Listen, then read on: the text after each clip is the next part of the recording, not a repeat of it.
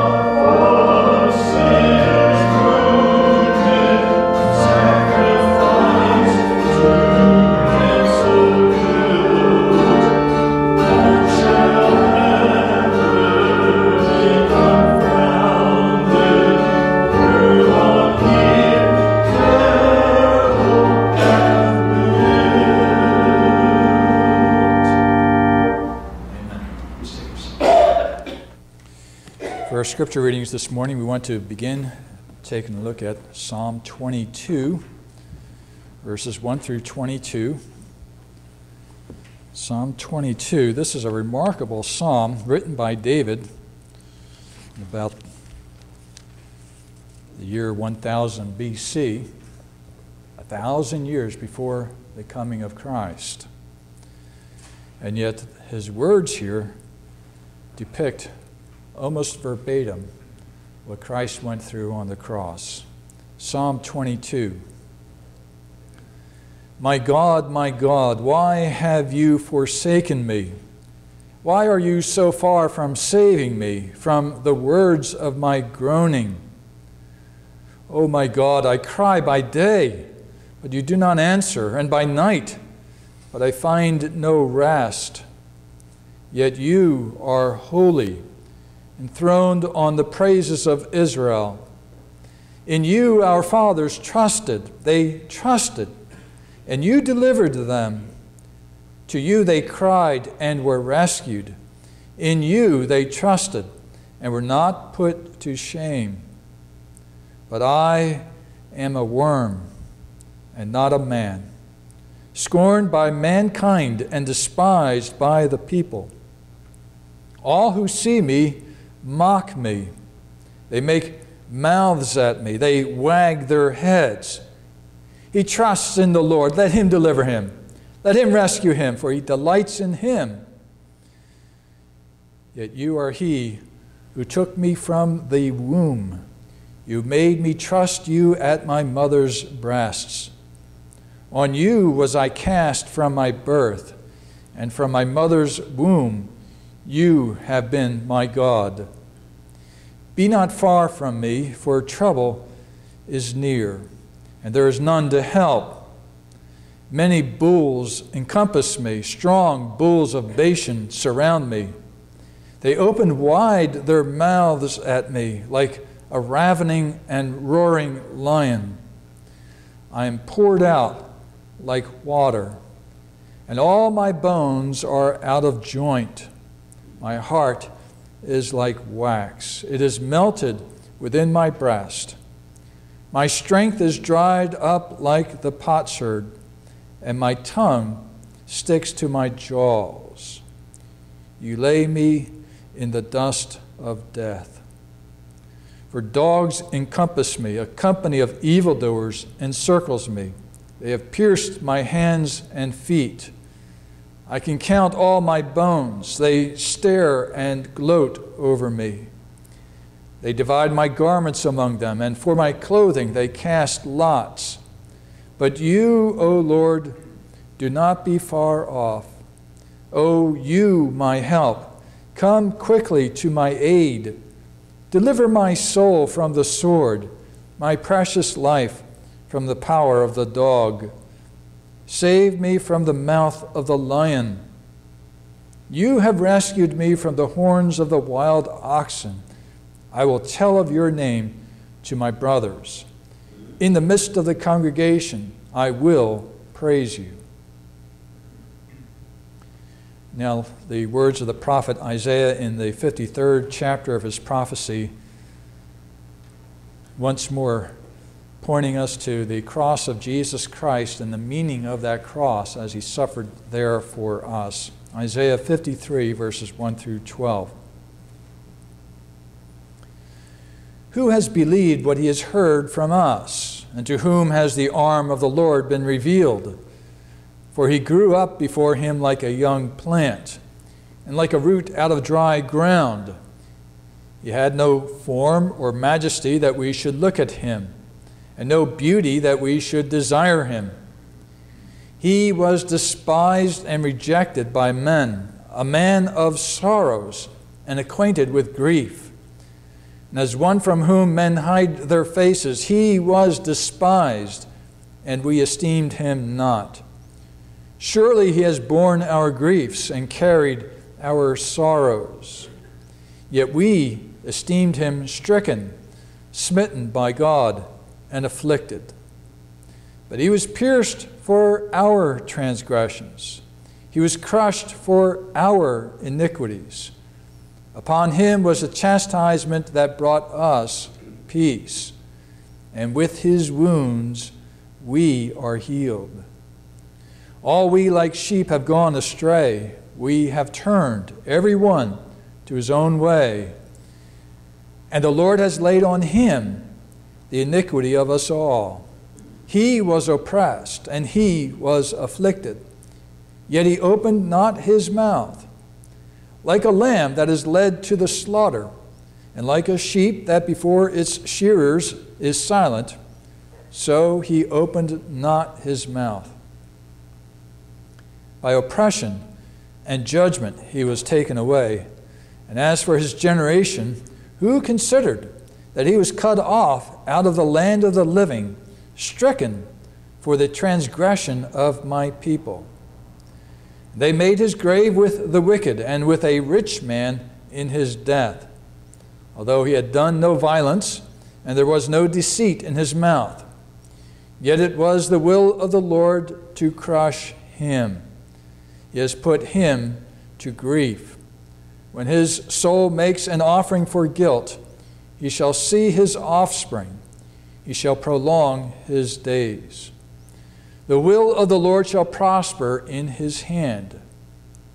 Out of the anguish of his soul he shall see and be satisfied.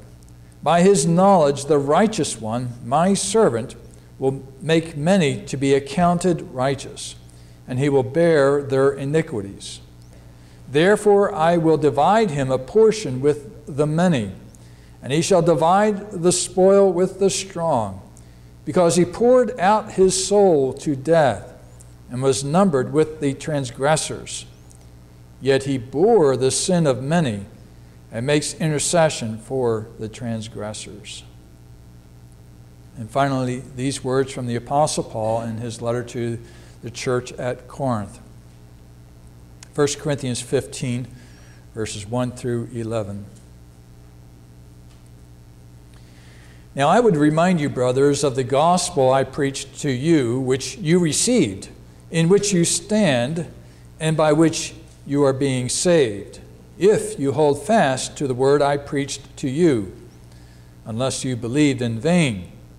For I delivered to you as of first importance what I also received, that Christ died for our sins in accordance with the Scriptures, that he was buried, that he was raised on the third day in accordance with the Scriptures, and that he appeared to Cephas, then to the 12.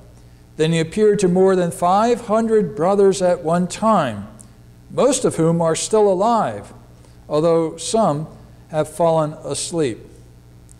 Then he appeared to James, then to all the apostles. Last of all, as to one untimely born, he appeared also to me. For I am the least of the apostles, unworthy to be called an apostle, because I persecuted the church of God. But by the grace of God I am what I am, and his grace toward me was not in vain. On the contrary, I worked harder than any of them, though it was not I, but the grace of God that is with me. Whether then it was I or they, so we preach, and so you believed. Let's pray. We thank you, Father, for the message of salvation, the word of the gospel message that has come to us over these many years later. We thank you that we have heard of Jesus, who was innocent and undefiled, and like a lamb was led to the slaughter. We thank you that you were pleased to place on him the sins of all your people, that we might be spared the wrath of God and be set free for everlasting life. We thank you, Father, for the work of your Son, the Lord Jesus Christ. We thank you that he was obedient to you to the point of death, even the death on the cross. And we pray, O Lord, that as we reflect on his death and his resurrection, that your Spirit would bless our hearts, that we would see the accomplishment of our redemption and know that we are secure in Christ because of what he has done for us. We pray, Lord, that your blessing would be on us, that you would fill our hearts with hope, with faith and love, that we might serve you in our world today and that we would be prepared for that glorious day when he will return to raise the dead and to bring us everlasting life. We pray, Lord, that you would minister to our church and to its needs. We thank you for your care and provision for us. We pray that you would be with the Kimmels as they are traveling and visiting with family and friends and seeking to express the comfort of the gospel and the peace of God in Christ Jesus. Pray, Lord, that your blessing would be on them. Pray, Lord, that you would give them safety in their travels and a speedy return home.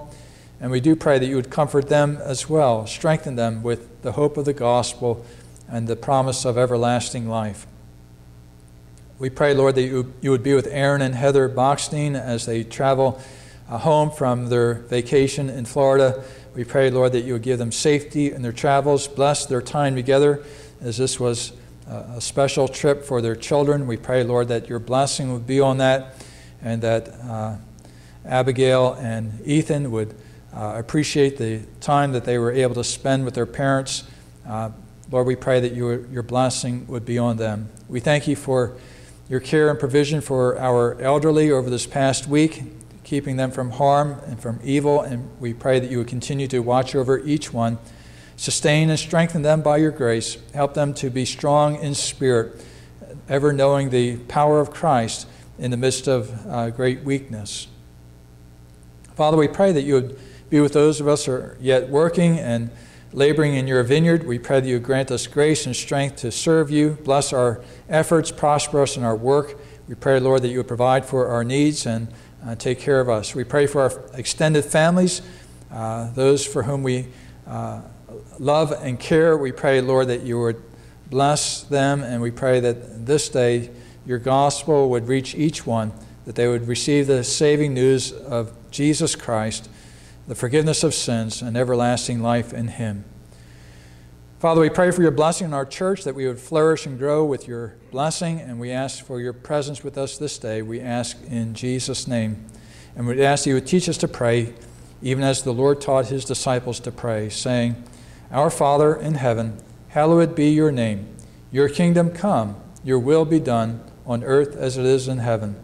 Give us this day our daily bread, and forgive us our debts, as we also have forgiven our debtors. And lead us not into temptation, but deliver us from evil. Amen.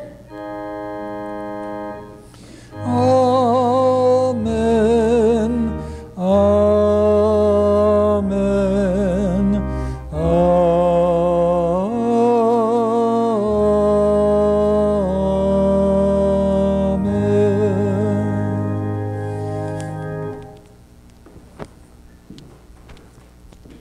Next hymn this morning is hymn number 201. Hallelujah, hallelujah.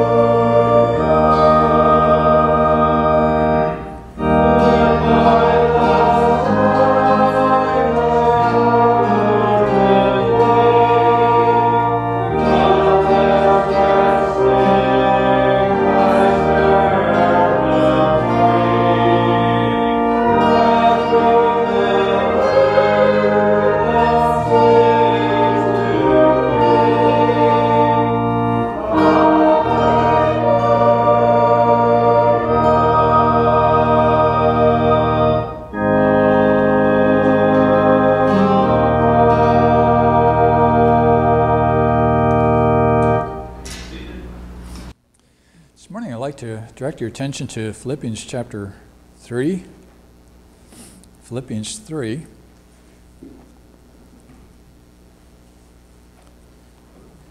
I'll read the first 16 verses of the chapter. Finally, my brothers, rejoice in the Lord. To write the same things to you is no trouble to me and is safe for you. Look out for the dogs. Look out for the evildoers. Look out for those who mutilate the flesh. For we are the circumcision who worship by the Spirit of God and glory in Christ Jesus and put no confidence in the flesh. Though I myself have reason for confidence in the flesh also. If anyone else thinks he has reason for confidence in the flesh, I have more. Circumcised on the 8th day, of the people of Israel, of the tribe of Benjamin, a Hebrew of Hebrews. As to the law, a Pharisee. As to zeal, a persecutor of the church. As to righteousness under the law, blameless. But whatever gain I had, I counted as loss for the sake of Christ. Indeed, I count everything as loss because of the surpassing worth of knowing Christ Jesus my Lord. For his sake I have suffered the loss of all things and count them as rubbish, in order that I may gain Christ and be found in him, not having a righteousness of my own that comes from the law, but that which comes through faith in Christ, the righteousness from God that depends on faith, that I may know him and the power of his resurrection, and may share his sufferings, becoming like him in his death, that by any means possible I may attain the resurrection from the dead. Not that I have already obtained this or am already perfect, but I press on to make it my own, because Christ Jesus has made me his own. Brothers, I do not consider that I have made it my own, but one thing I do, forgetting what lies behind and straining forward to what lies ahead, I press on toward the goal for the prize of the upward call of God in Christ Jesus. Let those of us who are mature think this way, and if in anything you think otherwise, God will reveal that also to you. Only let us hold true to what we have attained. Let's pray. Father in heaven, we thank you for your word, and we thank you for the experiences of the Apostle Paul and his testimony to us. We pray that you would impress upon our hearts his love for you and kindle within us that same overwhelming desire to know Christ and the power of his resurrection. We pray it in Jesus' name. Amen. There's been a considerable interest in recent years, over the past 30 years, I guess, in power evangelism. The movement has developed through the vineyard churches. I don't know if you've ever come across one of those, but vineyard churches and groups that are associated around them. John Wimber has written a book on power evangelism, in which he talks about the importance of evangelism being not merely in word, but also in deed. Indeed, what he is looking for is evangelism with signs and wonders, confrontations of spiritual forces, and casting out of demons and healing folks, and all kinds of unusual activities occurring. This is power evangelism. And many have been swept up in this kind of movement. Indeed, I looked at the website for Vineyard Churches last night, and they are a worldwide outreach with some 300,000 members across the world. I believe there are 600 of these Vineyard Churches here in the United States, and others, of course, around the world. So it's a very expansive movement. I think we as Christians sometimes feel that we need more power for our daily living. We feel very weak in the face of the various temptations that we deal with in the course of life. We're continually falling prey to different temptations and sins, and we are continually looking at the world around us and seeing the great powers at work in our world today. And we wonder, what can I do to effect change in my world? It just seems to be beyond me.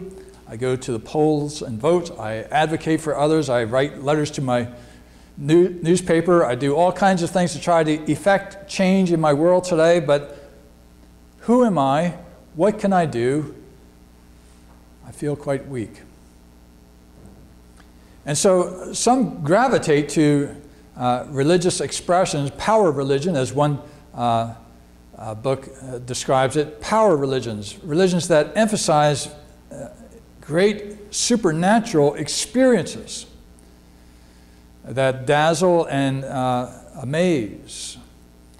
Should we be seeking those kinds of things? Well, the Apostle Paul urged the church at Ephesus to be strong in the Lord and in the strength of his might. We looked at that last week. We saw that in that chapter, Paul begins with an exhortation to power for the Christian life, and then brings that to a conclusion after discussing the Christian armor with prayer. And so power and prayer come together here to equip us for service in the kingdom of the Lord Jesus Christ. We are exhorted to be strong in the Lord and in the strength of his might. And the language here Paul uses, the multiplication of terms, which is common for Paul. He continually piles up adjectives, as it were, to try to impress his point upon us. This piling up of words in the Greek language, strength, might, power, be strong in the Lord and the strength of his might. These words are words which occur in other places as well in this epistle. In Greek, the words are based on the Greek words for dunamis, which you might hear the word dynamite, and then kratos, strength, and ischus, which is also strength or power. And with these three Greek words, Paul urges the church to be strengthened for spiritual warfare against the principalities and powers that are all around us. You might note that this concluding exhortation to the church here in Ephesians 6 is bound or anticipated in the first chapter as Paul introduces his letter in the prayer that he has for the church. And as you get towards the end of that chapter, he makes use of these same three Greek words to be part of his petition for his congregation, that they would know the power of the strength of his might. And so this was a great concern for the Apostle Paul, that we be strong in the Lord. When he was speaking with his disciple Timothy, who would serve in Ephesus at a later point in time, he counseled him to pursue godliness. He said, physical discipline is good and necessary, but godliness brings much more to you. It brings contentment and has a reward for life eternal. And so Paul's concern was not so much with physical strength and might or power, but it was spiritual power, the power of a godly young man or young woman. We are called to exercise power and strength. In Philippians chapter 3, this language of power comes to the surface again in the 10th verse, where Paul says he wishes to know Christ and the power of his resurrection.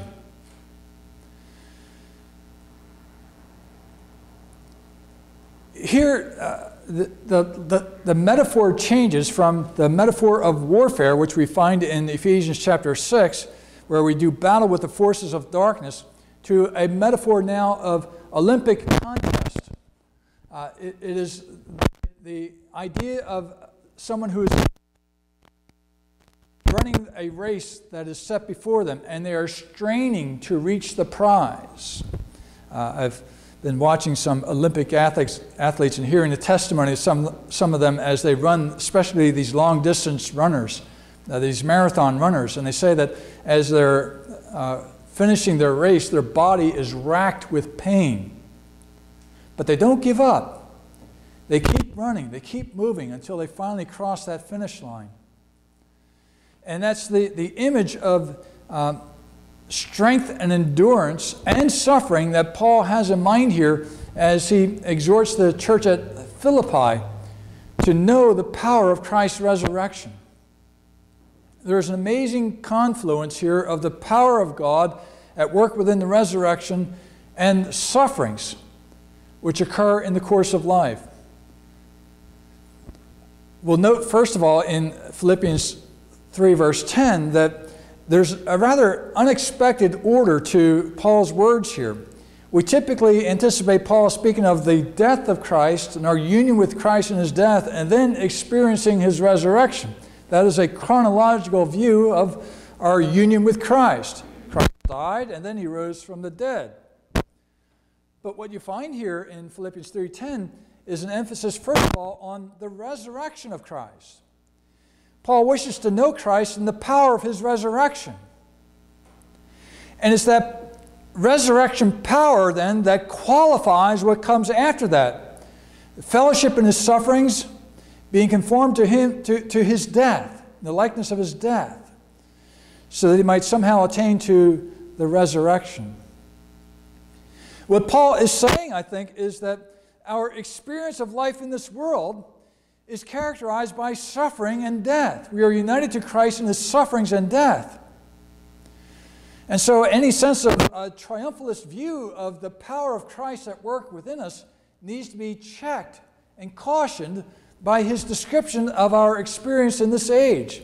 It is an age of suffering and being conformed to the death of Christ. That will be a regular part of our experience. Indeed, as you look at Paul's letters in general, you find that suffering was very much a part of his earthly ministry. In Colossians chapter 1, verse 29, he speaks of how he toils and struggles on behalf of his congregations that they might know Christ. And so this striving, this agony is the underlying Greek word. In fact, this agony for serving Christ was the hallmark of Paul's ministry. If you look as well at 2 Corinthians chapters 4 and 5, you find there as well in chapter 4 he rehearses the many sufferings that he underwent. He was persecuted, pressed down but not destroyed, persecuted but not discouraged, he doesn't give up. In all these different experiences of suffering that he endures, he experiences support, an amazing support, life. In the 5th chapter, he says, we have this treasure in earthen vessels. Death is at work in us, but life in you. He's dying daily. But in the midst of that, in the midst of his own great weakness, the resurrection power of Christ is at work, holding him up. And he says, momentary light affliction is producing for us an eternal weight of glory.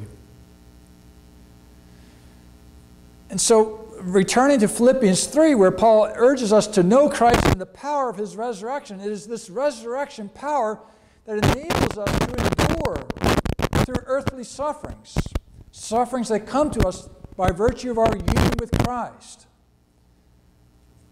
And how do those sufferings come to us? Well, certainly with Paul, it was through the hostile acts of enemies. Times he was beaten, he was shipwrecked, and all the rest of it. But there were other kinds of stresses that he underwent. He went through sleepless nights and went without food and went hungry at periods of time. In Philippians chapter 3, he says he knows what it means to be abased and to abound. He's learned contentment in every circumstance in life. Why? Because he's able to do all things through him who strengthens him. Christ is able to strengthen him in the midst of all the circumstances of life. And so it is for you and I as we pass through this life and endure many things, whether it be the weakness of our bodies or the affliction that we face in view of our union with Christ, we have an undergirding power at work within us, a resurrection power of Christ that enables us to endure these things and indeed to flourish. This power of Christ is at work within us by virtue of the fact that we have come to know Christ. Here is the great center of this great work. Paul's concern is not with the power for living so much as knowing Christ. And in knowing Christ, he will have this great power at work in his life. And so his focus is in understanding and knowing Christ, the one who has shown great patience in rescuing him, delivering him from sin, and giving him everlasting life. He wishes to know him. If any of you take the opportunity not merely to read the Scriptures and to meditate on what they say to us of Christ, but also seek to read the various theological discussions that have developed over the centuries with regard to the person and work of Christ, you'll find that knowing Christ is a great challenge. There is so much to understand. Often I have urged you to have not merely a theoretical knowledge of Christ, but have a personal relationship with Christ, to walk with Him, to pray to Him, to obey Him, to have your life organized in such a way that everything leads to Christ, to His glory. But we also need to be reminded that we need to know Christ as He's presented in the Scriptures and understand just who this Jesus is. Is He the second member of the Trinity, the Son of God, the pre-existent Son who entered into this world? Is He the one who lived a sinless life? Is He the one whose perfect righteousness is communicated to us through faith? And is He the one that conquered our enemies, sin, death, and the devil himself at the cross when He died as a substitute for our sin? Do we understand these things about Jesus? There needs to be a certain knowledge of who Christ is so that we are sure that we are following the true Christ. Years ago, I remember as a boy watching television, black and white TV, yes, way back. We actually had to go up to the TV and turn the knob on to get it to work. But there was a program on, and my memory is that it was called What's My Line? I'm not certain if that was the name of it, but it was a panel of 3 people, and they would have 3 guests there, and they had to figure out who this person was. And I believe at the end of the questions and answers, they went back and forth. The moderator of this little bit of a debate would say, "Will the real John Doe please stand up?" And one would start up and come down, and another would get up and come down, and then finally the real John Doe would stand up, and then, you're him. And then they would talk to him a little bit more because he was a rather unusual person, had a particular experience. In the spiritual world, we need to know who the real Jesus is, because there are a lot of false Christs in the world today. Many of our modern pulpits are filled with a false Christ, a Christ who is not true to the Scriptures. He is a good example for us, but he's not the object of our faith. He is one who understands the divine consciousness much more than others do, but he's not himself the eternal Son of God who entered into this world so that we who are fallen creatures might be redeemed. We who are not God in any way, shape, or form. You see, in our modern age, there are many false Christs in the world today. Jehovah's Witnesses consider him to be an angel who entered into the world. Who is this Jesus? And do you know him? Paul wanted to know this Jesus and the power of his resurrection. Power for Christian living comes through knowing Christ and understanding who he is and what he requires of us. Then we can live that renewed life. And this power is, let's put it this way, eschatological power. It is monumental, earth-shaking, overwhelming power. It's the power of one who was dead for 3 days and rose up from the grave, who had the tomb wide open before him and walked out and revealed himself to many disciples over many different situations and proved that he was alive. He even sat down and ate a piece of fish with his disciples. And then in that physical body he ascended into heaven. This is power. But with that resurrection, he is, if you will, unleashed the forces of the eternal age into this world. The kingdom of God has come in power. The Apostle Paul says that there is a new creation. Old things have passed away. Behold, all things have become new. There's a great transformation of the world now because Christ has ascended to heaven, because Christ has poured out His Spirit, and we are baptized with the Spirit, a spirit of power. And so the forces of the eschaton are at work.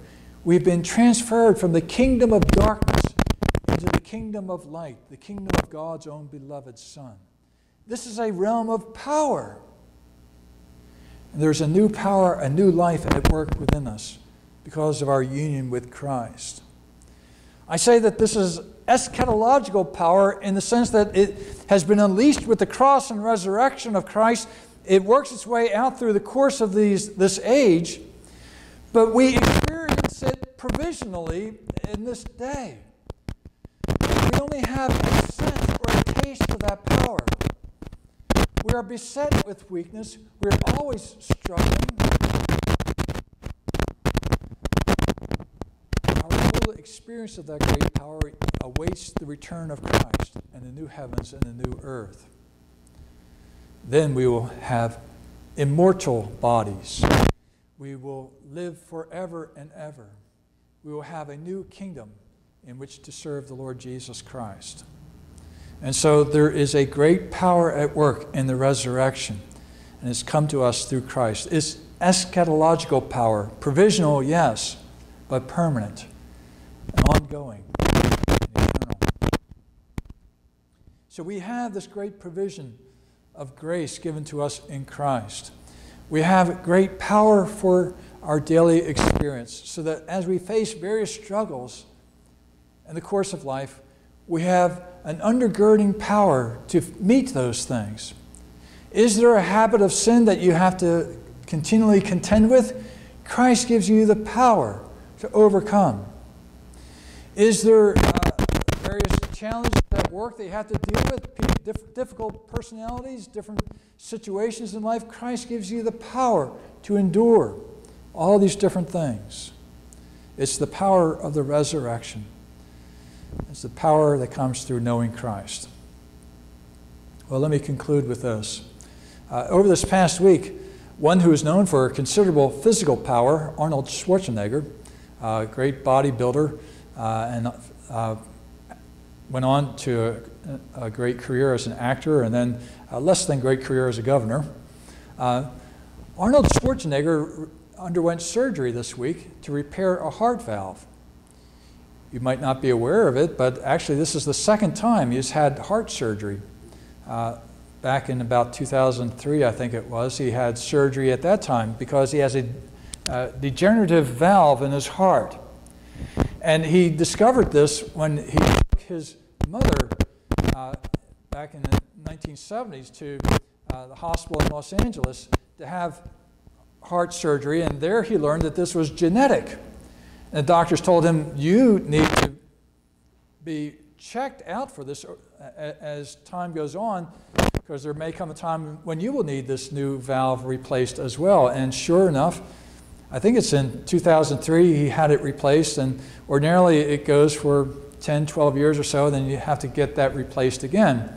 Well, his lasted a little bit longer, but now he had to get it replaced. He's also had hip replacement surgery. He had rotator cuff surgery. He's been through a lot at 70 years of age now. Physical strength does some good, but godliness is far better, as it brings us hope of everlasting life. The power of the resurrection is far more important than power lifting. The power of the resurrection is much more effective at bringing us through the experiences of life. It can help us when the body is weak. It can strengthen our faith, quicken our hope, fix our eyes on the eternal age, and help us look forward to that glorious day that is yet to come. The power of the resurrection is at work. Let's rest in that great power. Let's pray.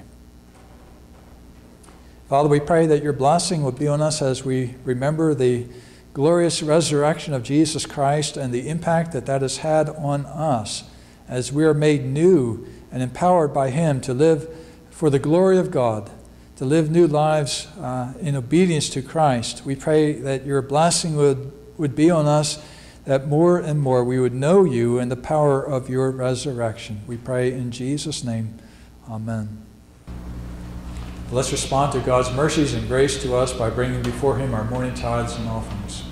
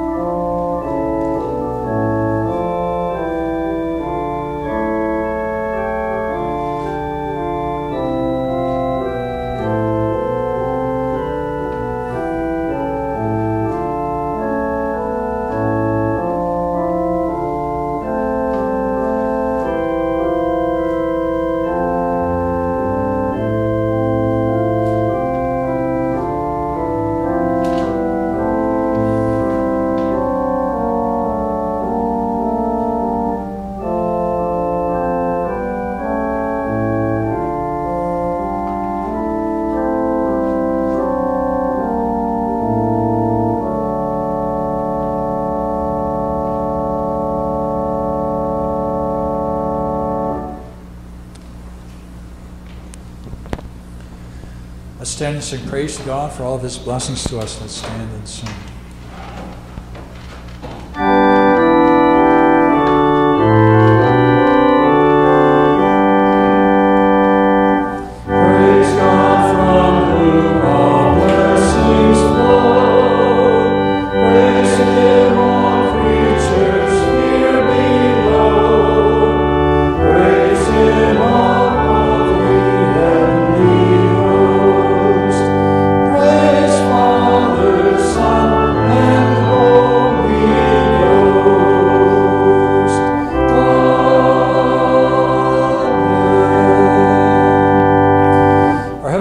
Thank you for your faithfulness in providing for our earthly needs, and we pray that as we give ourselves and these offerings to you, that you would be glorified in them, that you would advance your work in this place and around the world. We thank you for Christ and for his great work for us. Grant us grace to trust in him. We pray in his name. Amen. Please remain standing, right? Yes.